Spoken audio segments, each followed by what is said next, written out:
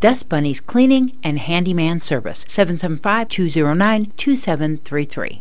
Pets Are Worth Saving, or PAWS, says donations are down right now, and an expensive roof repair has drained their available funds, money they need to pay for things like dog and cat food and medical care. Donations have been really bad recently, and it's a slow part of the month, or time of the year actually, with Christmas and Thanksgiving and that.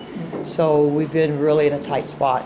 We've had to repair some roofs and stuff. They were in really bad condition. They were rotting and falling apart, and we were worried about the safety of the dogs when they were out there, so we had to replace the roof, which ran us almost $3,000. So, that cut into a big chunk of what we had. So we're really tight on money right now. In addition to cash donations, PAWS welcomes donations of used items too.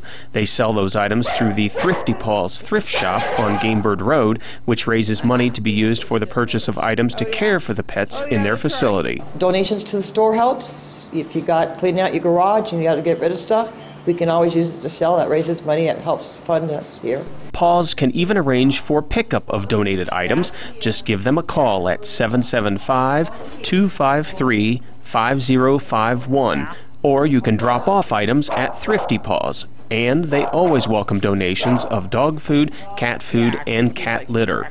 Right now, Pets Are Worth Saving has 17 dogs available for adoption. They also have a few cats. If you're interested in adopting, you can see videos of the animals on their Facebook page at Pets Are Worth Saving Group. PAWS is also hosting an adoption event February 14th at Thrifty Paws, located at 2031 Gamebird Road. You can check out all the animals available for adoption and get your photo taken with your pet in a Valentine's Day kissing booth.